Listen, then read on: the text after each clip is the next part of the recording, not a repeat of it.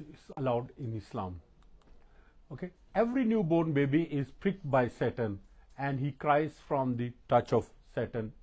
Sahih Bukhari hadith number 3248 and Sahih Muslim also has mentioned this hadith. Both are agree on this. Okay, Abu Huraira reported, the messenger of Allah, peace and blessings be upon him, said, no person is born but that he is pricked by Satan and he cries from the touch of Satan, except for Mary and her son Isa.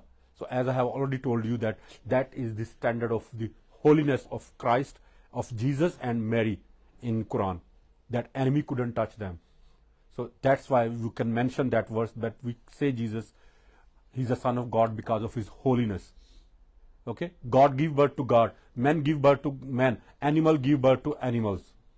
Okay, you can explain this thing to them. So no repentance on deathbed. Quran chapter 4 verse 18. But repentance is not accepted of those who continue to do evil deeds up until when death comes to one of them. He says, indeed I have repented now, are of those who die while they are disbelievers. For them we have prepared painful punishment. Salvation is by good deeds. Quran chapter 23 verse 101 to 103. Then when the trumpet is blown, there will be no more relationship between them that day, nor will one ask after another. Then those whose balance of good deeds is heavy, they will attain salvation. But those whose balance is light will be those who have lost their souls. In hell will they abide. The moon was split into two by Muhammad. Muhammad split the moon into two pieces, and this is one of the miracles which he performed. Quran chapter 54 verse 1 and 2. The hour has come near and the moon has split in two, and if they see a miracle they turn away and say passing a magic. As I have already told you that moon is not too small that he can fell one part of his right hand side and another one to his left hand side, so it is not possible. So the moon was split into two by Muhammad. In 2010, a NASA lunar staff scientist named Brad Bailey said, no current scientific evidence reports that the moon was split into two or more parts and then reassembled at any point in the past. So NASA doesn't support this miracle. So this is some of the historical and scientific problems in Islam. Even science doesn't support the Quran. Okay, so any question so far? No? So very quickly I will give you some practical guidelines which are very important when you talk to the Muslims and sit with them, engage with them and talk to them. You need to keep these things in mind. Okay, so I want to give you some practical guidelines. Please keep it in mind when you meet with your Muslim friends. Make friendship with them, invite them to your home and show hospitality. Let them know that you will serve them halal food, because if you will not mention halal food, they will not come. But if you will say that I will serve you a halal food, then they will say yeah, we will come. And they love fellowship, they love invitations, and they love to go people's house. So appreciate their food. When you finish their food, appreciate their food and ask for the recipe, or tell the wife to teach you how to cook the meal you enjoyed the most. Okay, in this way you will build relationship with them. And dress modestly when you visit their home. Let them feel that you are interested in knowing them as individuals. First win their hearts and then their minds. All the Muslims love to be prayed, so offer your prayers to them. Ask them if you can lay your hands upon them. They will love it.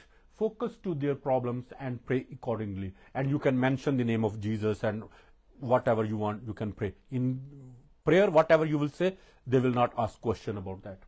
So don't hesitate to pray for the food, because they know that Christians bless their food before they eat it. When you visit to their home, share your personal experience with God. especially your personal testimony, how you received Christ, how was your life before receiving Christ, and how Christ changed your life, and what is your life now after receiving Christ, because this is what they want to know. Because Quran doesn't help them to change their life. But when you will tell them that how this book has changed your life, how Christ came into your life, and now you have a personal relationship, they will love it. They will want to listen stories. When you will tell your story to them, they will love it. So talk about the peace which God has given to you, or the purpose of your life and the personal relationship which you have now with God. Show them that you are truthful with your friendship, and be sensitive.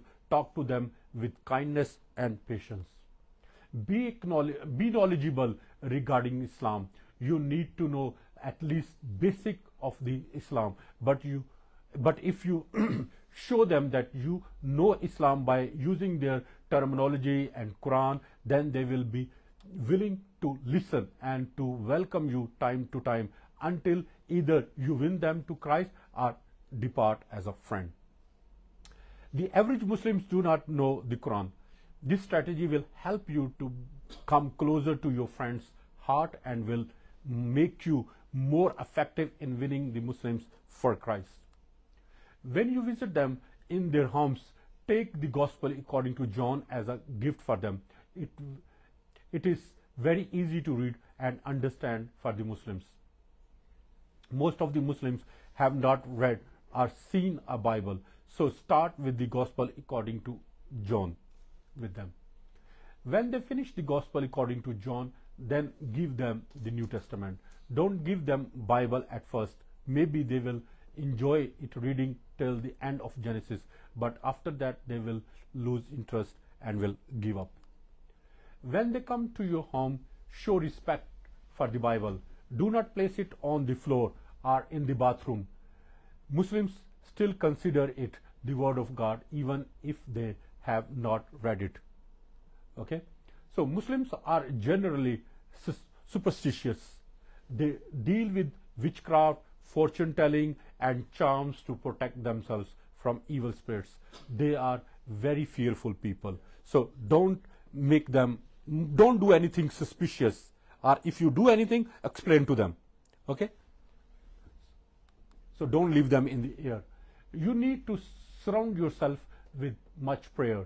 It is advisable to work with intercessors. You need to be covered with prayers before and after witnessing. Always pray a brush of prayer for yourself. Are you aware of brush of prayer? What is brush of prayer? Okay, you all know. No? Good. Well done. It is very important to brush off ourselves. Here is one model of prayer for you. Heavenly Father, thank you for giving me an opportunity to share my faith with this Muslim person.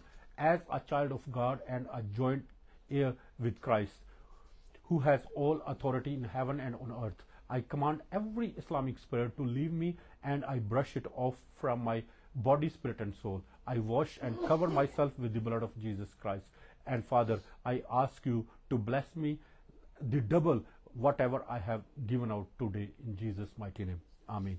So this thing will help you, because mostly I have ministered to so many people who were involved in Muslim evangelism and Muslim activities, and after that I found them possessed. I have ministered to so many people because Islamic spirits are very strong spirits. And especially in Islam, the spirit of lie and spirit of murder and anger is very strong, and you always need to bind these spirits. Okay? I'm not scaring you, okay, but I am awareing you. I'm letting you know to know what is going on around you. So finally, don't forget to ask your helper, Holy Spirit, to give you wisdom, because without the wisdom of God, you cannot win anyone for Christ. Can we say Amen? Amen. Amen. So God bless you. Thank you very much. And if you have any question, you can ask.